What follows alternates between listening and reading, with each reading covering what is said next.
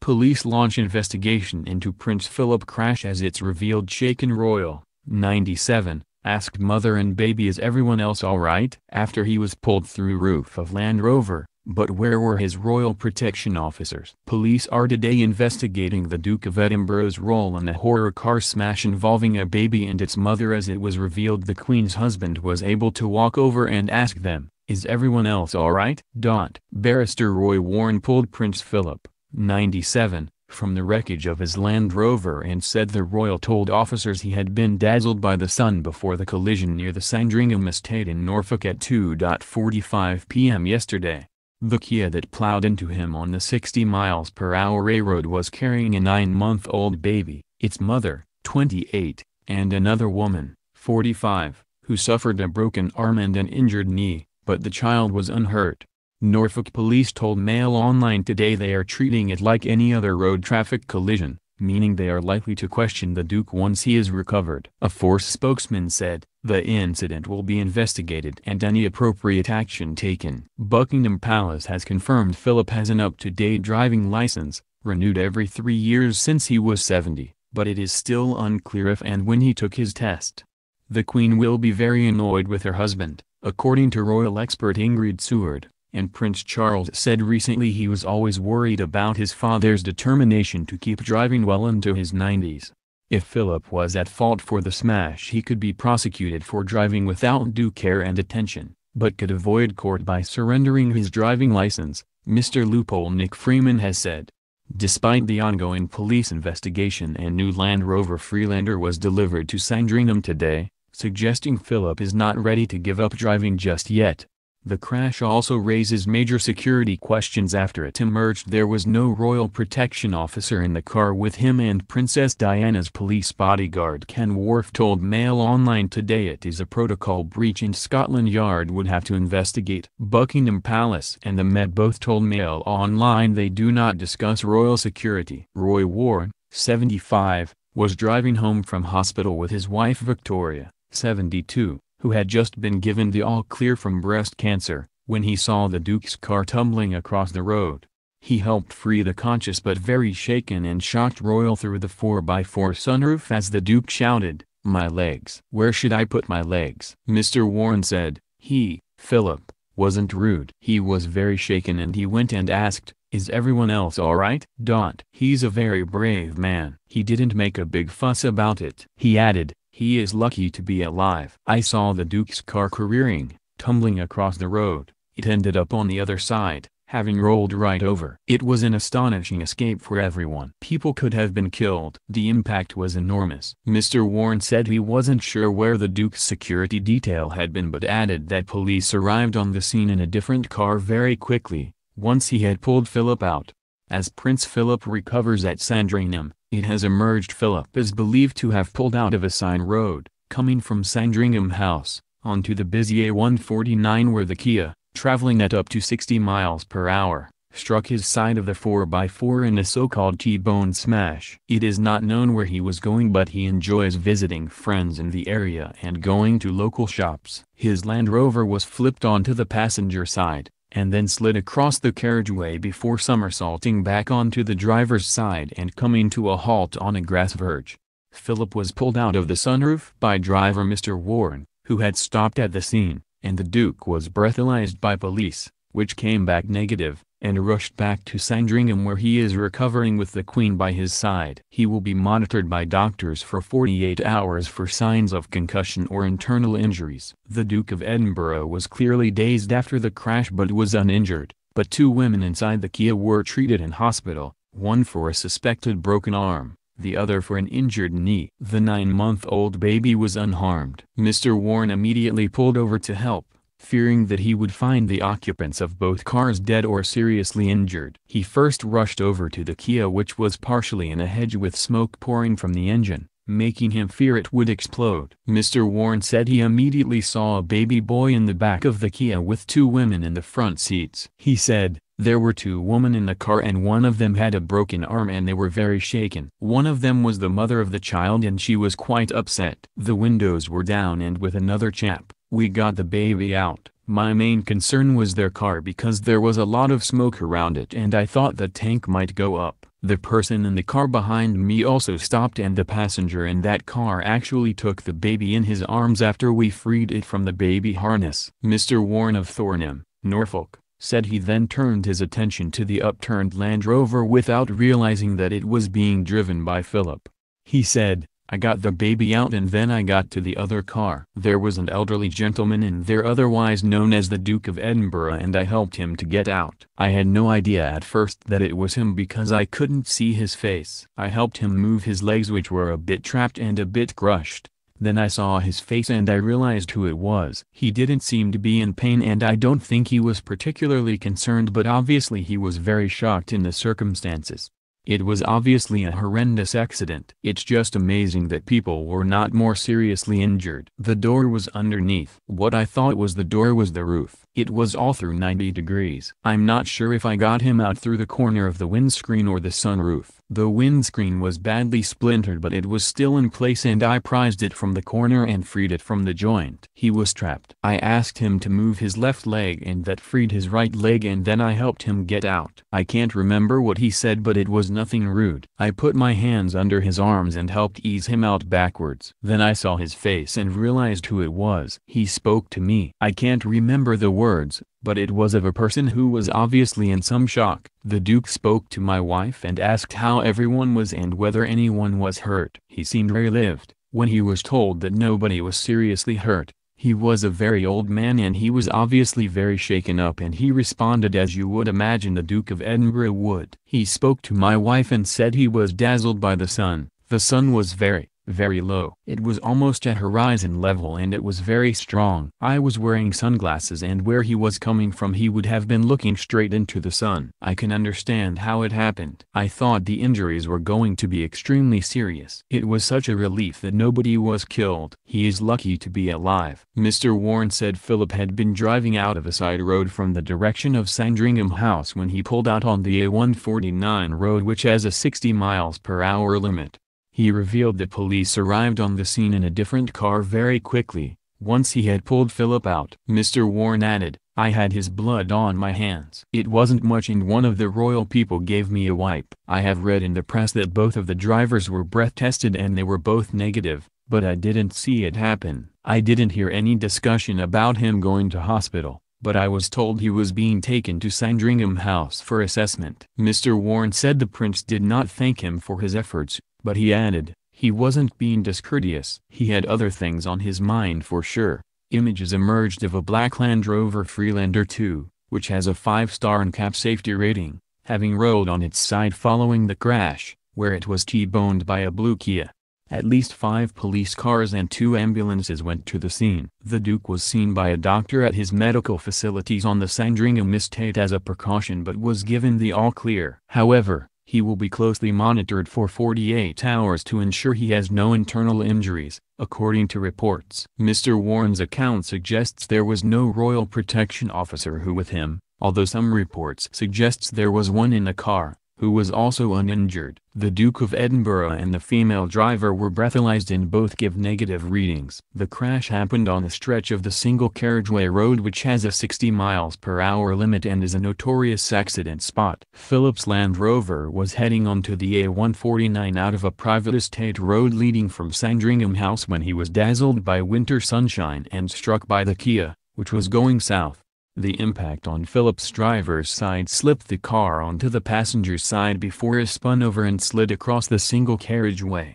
After reaching the far edge, it then flipped again 180 degrees onto the driver's side before coming to a halt. Mr. Warren and other drivers quickly ran to help and were joined by emergency service personnel who helped pull the Duke through the sunroof. A villager who asked not to be named said, "It is an extremely busy road and it is a miracle that he was not hit by another car as well.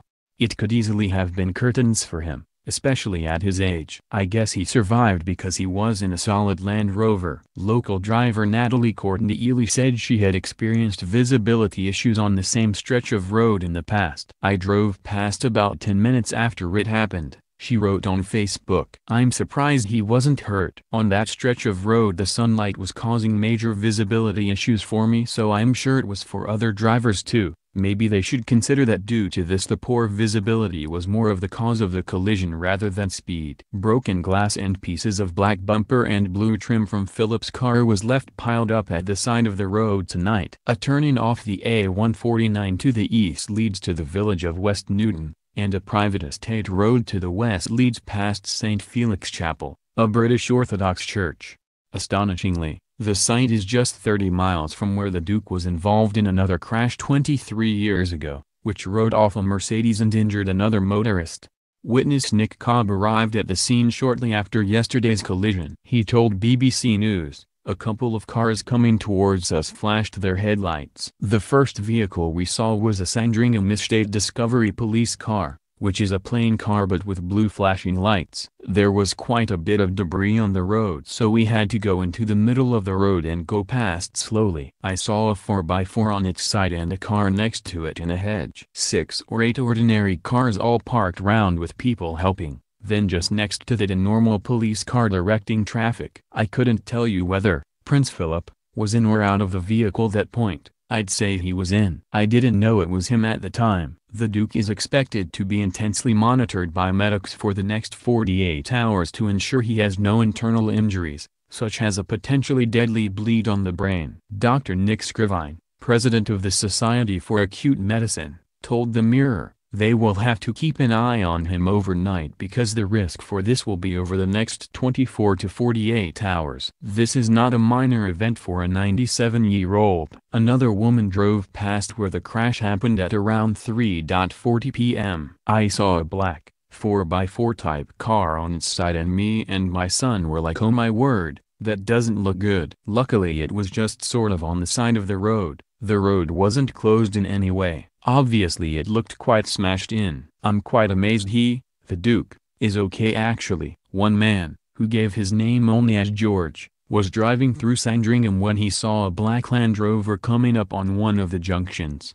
"I saw who it was," he told The Times. "They often drive round the estate. I followed him up and when I got to the junction the car was on its side. My interpretation is that it was struck on the side, maybe as he's pulled out onto the A149. The Duke was there with 3 or 4 police officers. With the Queen's consort in his 98th year there may be calls from some for the Duke to give up driving. Prince Charles has previously revealed he was always worried about his father's determination to keep on driving into old age.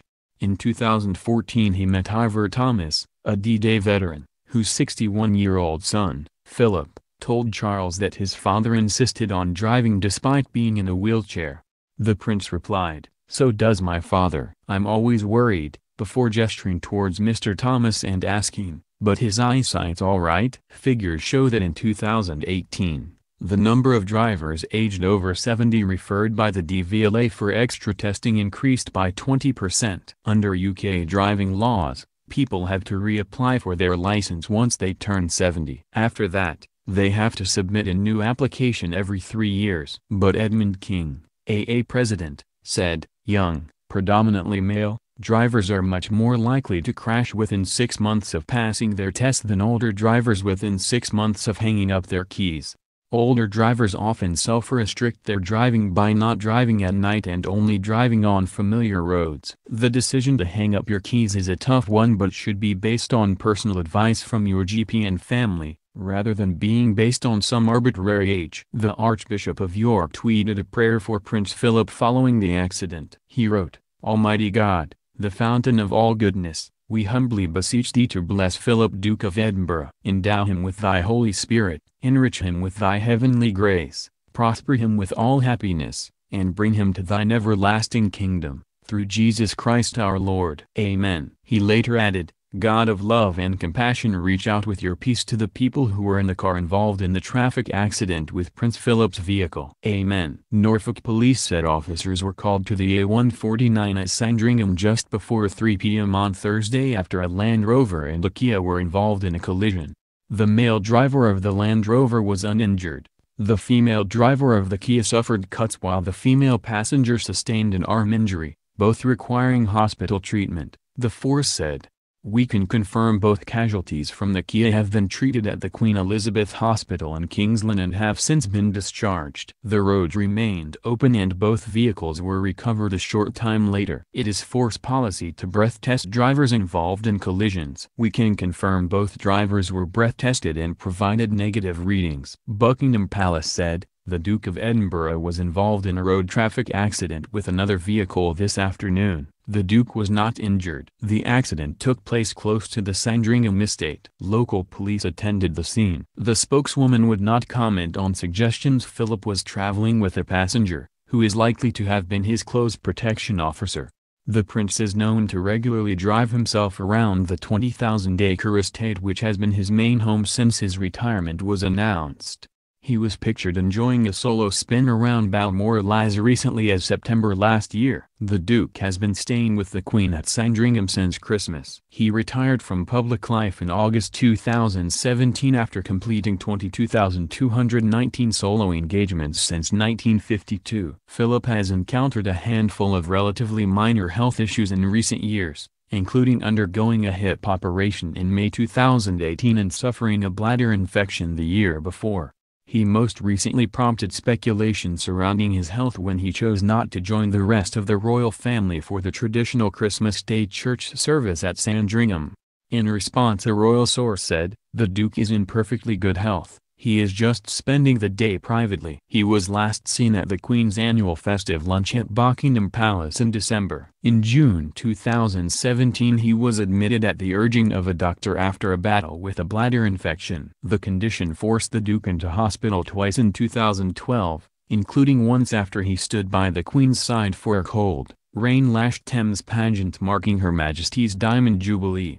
Philip married Elizabeth in 1947 and has been by his wife's side throughout her long reign. In November 2017 Philip and the Queen marked 70 years of marriage, their platinum anniversary, with a black-tie dinner for friends and family at Windsor Castle. Since his retirement last year, Philip has had more time to enjoy carriage driving, which has been one of his favorite pastimes since the 1970s. He raced carriages near Norfolk before going on to represent Britain at several world and European championships. But the Duke has not been immune to other scrapes. He was involved in a crash which wrote off a Mercedes and injured another motorist 23 years ago, just 30 miles from his latest accident, Mail Online can reveal. The collision, which took place on a cold January morning in 1996, has echoes of today's events in which the prince was involved in a collision near his Sandringham estate. Patrick Daines, then 48, had been driving through Brandon, Suffolk when, after stopping at a pedestrian crossing, he experienced the Duke's Range Rover smash into the back of his Mercedes. Then in 2010, he injured his ankle when his horse-drawn carriage hit a tree stump on the Windsor estate. It was a minor injury and he didn't even go to hospital, a Buckingham Palace spokeswoman said at the time. He is fine. Tonight, Mr. Daines, 71, described the shock incident to Mail Online, saying, "The Prince's Range Rover came into the back of my Mercedes while I was waiting at a pedestrian crossing. The accident caused considerable damage. I never saw my Mercedes again afterwards." A female groom who was in the carriage went to hospital with an elbow injury.